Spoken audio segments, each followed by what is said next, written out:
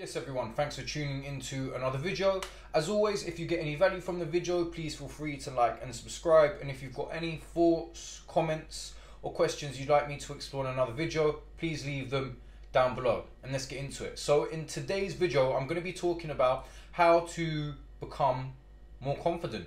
So before we discuss the points, let's just talk about what confidence is, or being confident is.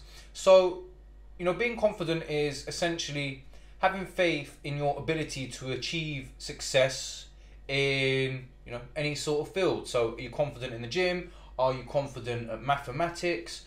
Are you confident in driving a car? So obviously your confidence in a specific field or activity.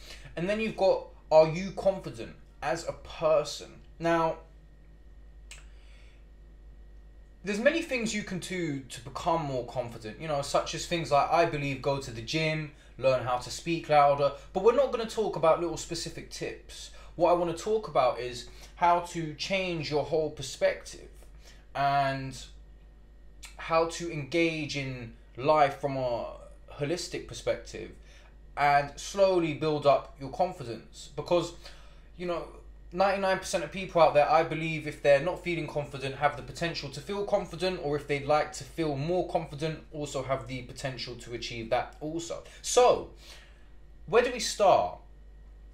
Well, the first thing that I think one needs to do if you're feeling that you're lacking confidence is start to do things that you think you can't do. Now, obviously, I don't mean jump off a building and try and fly, because that's not going to work. But I think there's many, I speak to a lot of people about many different activities that I'm involved in, and they always say, oh, I couldn't do that.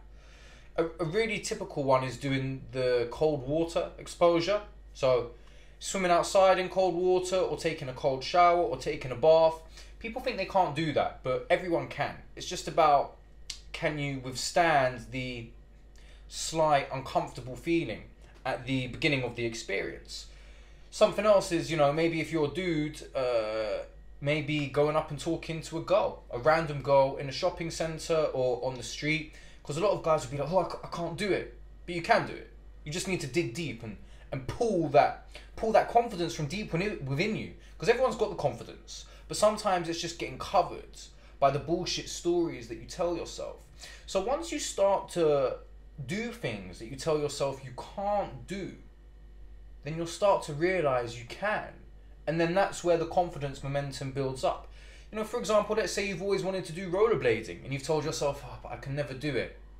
Start practicing, because everyone can rollerblade 99% of the time. Maybe if you've got serious injuries or health issues, you can't. But you get the drift, you get the sentiment. Start doing things which you've told yourself you can't do. So the bullshit stories you tell yourself, you prove are wrong. Then you can start brainwashing yourself to become more confident and therefore hopefully become more successful. So the next thing that I think is important is, when you set yourself a challenge, is to achieve it, or at least know that you've done your best. Obviously you can't always achieve everything that you set yourself for, but know that you've done your best. For example, let's say you've set yourself a new goal that you want to lose X amount of weight. I don't know, 60 kilos. 10 kilos, 60 is a lot. And you've given yourself a target of 6 months to lose 10 kilos, but 2 months in, you've just given up.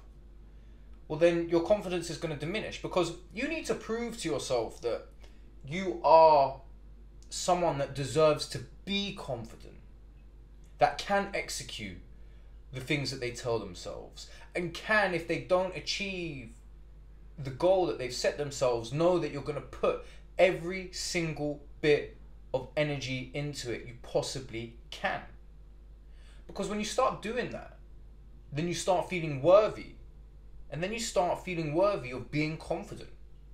Because if you're someone and you're always lying and you're always setting yourself goals and you never stick to them, no, I'm starting a new diet tomorrow, and you tell yourself that every day for a year and you never do it, well then of course you're not going to feel worthy of being confident, because you're never sticking to what you set yourself, the challenges that you set yourself. But if you start participating in activities that you tell yourself you can't do, and then you prove to yourself you can do them, and then you start setting yourself goals and you really put the energy into achieving them, well then that's a recipe for becoming more confident. Anyway, I hope that was helpful. That was just a quick video really. I just wanted to sort of share my thoughts on that one. I might do another video with some specific tips on how to become more confident. So if you'd like to see that, maybe just hit a like on the video or leaving a comment in the section down below like I said earlier. Wherever you are, I hope you're having a great start to your weekend, and I will see you in the next video. Peace.